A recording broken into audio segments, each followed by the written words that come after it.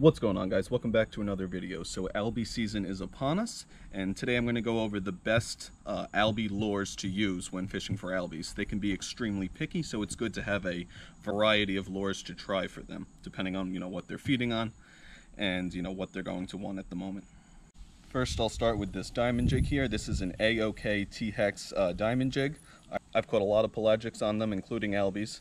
Now, I've caught Albies on diamond jigs as big as 827s. In certain conditions, when the water's really rough, they'll actually take big diamond jigs, but generally the smaller the better of a presentation for Albies. So this is the best, diamond jig in that regard, because it's a whole ounce, but it's a very small presentation. Next, of course, are deadly dicks. I use two different types of deadly dicks. This is the size 2 one, the normal, like, long, slender one, as well as the short, stout one. I believe these are both 7/8 of an ounce, and I always like the green color. I find green works best with pelagics. The rest are all going to be epoxy jigs. So I'm going to start with the hoagies. The two colors I like for hoagies are the white one as well as the pink one. I just find these work very well. They have a very good pattern when they're swimming.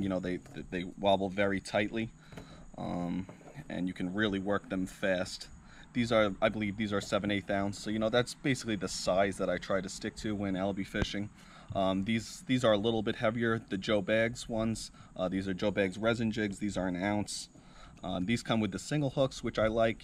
Sometimes you drop fish with them, but these are a little heavier. So if you're fishing, heavier, stronger current, these might be a better choice over the hoagies.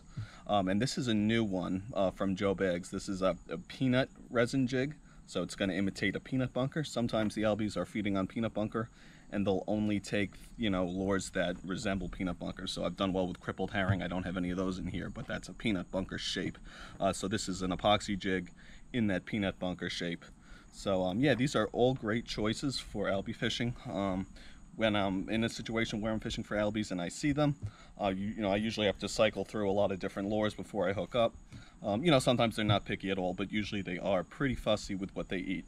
So anyway, thanks for watching. If you enjoyed, please like and subscribe and ring that bell for notifications on future content. I will see you all in the next video.